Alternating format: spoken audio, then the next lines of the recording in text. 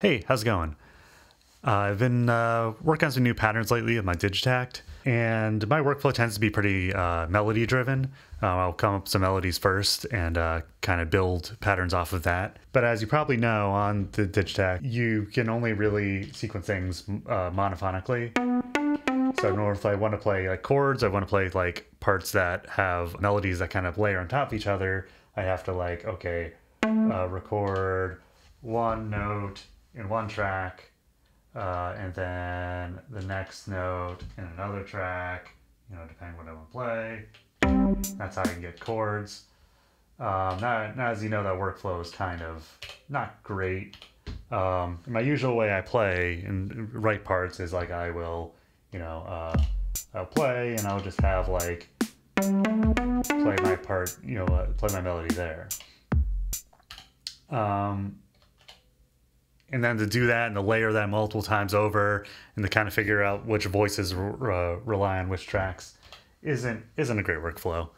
So I was kind of like wishing that I had MPE support or some other way I can play. I have off screen here a Hydrasynth Explorer, which has a keyboard, which I can play notes on. But looking into ways of making it work polyphonically, and the ways I've looked at it, the RetroKit's MIDI loopback cable, or through some plugins I've seen Polynator, but that seems like should be something simple to do.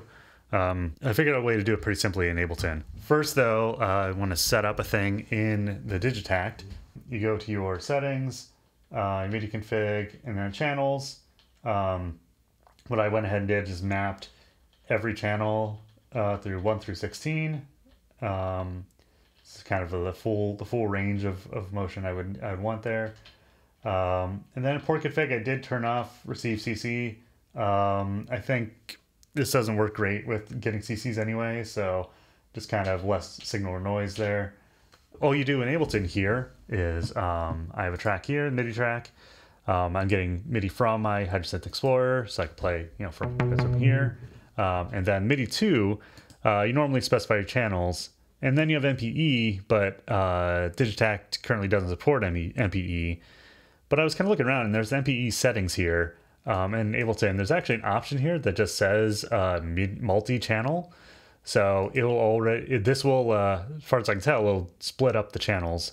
So I can set up from a multi-channel, channel 2 to 16, which I left out channel 1 because I just have a basic drum track on there. All right, so yeah, so I can just play single notes and assign different channels to it. Or I can go ahead and play chords. Or I can play, I can just go ahead and play along to it and see what garbage I can come up with.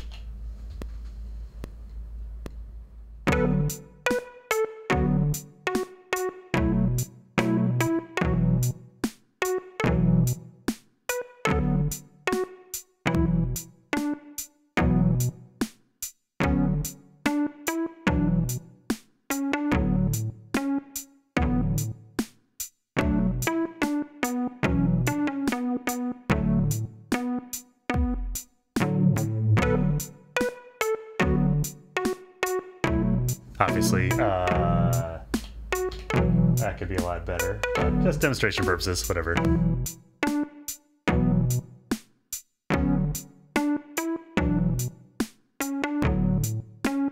Alright, just a little cool thing I discovered. Hope it's useful. I'll talk to you later.